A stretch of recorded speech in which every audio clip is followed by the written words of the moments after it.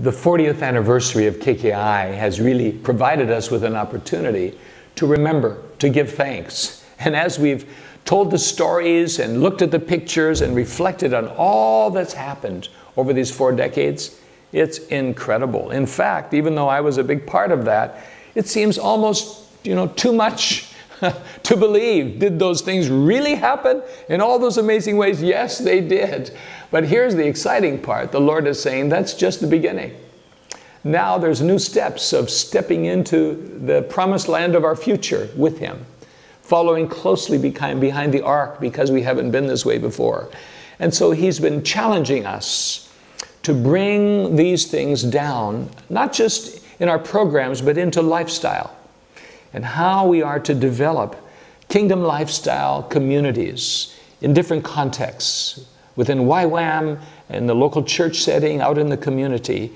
And we've been experiencing together here during a 40-day period that we've called Fortify, the incredible fruit of living these things out daily. We've been coming back to this matter of ministering to the Lord as our first and highest priority, but building altars to Him as a lifestyle and in ministry. The presence of God and what's been happening in our midst has given us a taste of what is to come.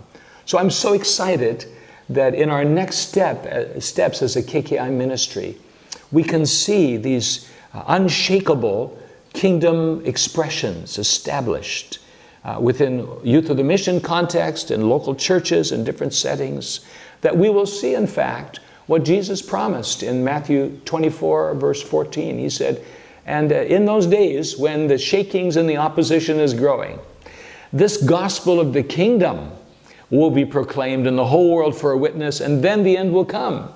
That we can be a part of a time in which we so prepare ourselves in our relationships with God and each other, in our daily lives, that God can command a blessing, a time of spiritual awakening, that we can be a part of preparing the peoples and the nations to welcome Jesus back. Wow, this is exciting. And we're looking forward to this time that intimacy will lead to multiplication as we take our steps with God.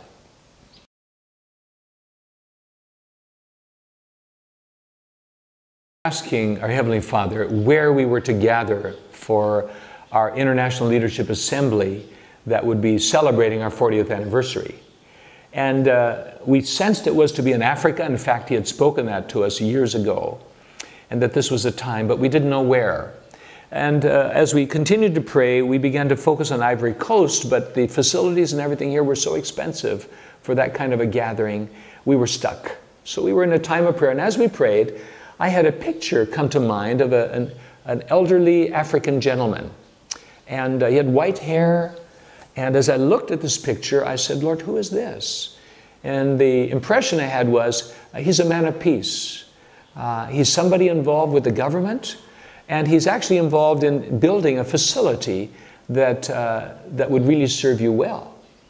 And as I was continuing to pray, I saw this road sign, and it was a white sign with black and red letters on it, and I noticed just below there was a dirt road. So we passed on this impression to our KKI leaders here in Ivory Coast, in Abidjan. And they were here at this facility I'm sitting in right now, having a camp. And during the camp, they met the man who owned it, and he was an older African gentleman involved with the government, and bing, it connected for them. They began to talk to him. It was Papa Aggrey. And as we continued to communicate with him, we discovered that his dream was that this place would be a place of spiritual renewal that, in fact, could serve the nations. Well, when I arrived and I came to this place, we passed the sign and I saw it there. It was the sign I saw in prayer, and we came along the dirt road. And then we sat in the house with Papa Aggrey. And I said, Papa Aggrey, would you mind doing me a favor? Could you turn your head to the side, please? He said, why? And I said, because I think I saw you in my prayer, and I want to see if it was exactly you. He turned his head, and my goodness, it was exactly what I'd seen in prayer. And I thought, God, you're so faithful to lead us to the man and the place out of all the nations. And we're so glad we know this place has been chosen by God, and it's proved to be an amazing place of encounter with God.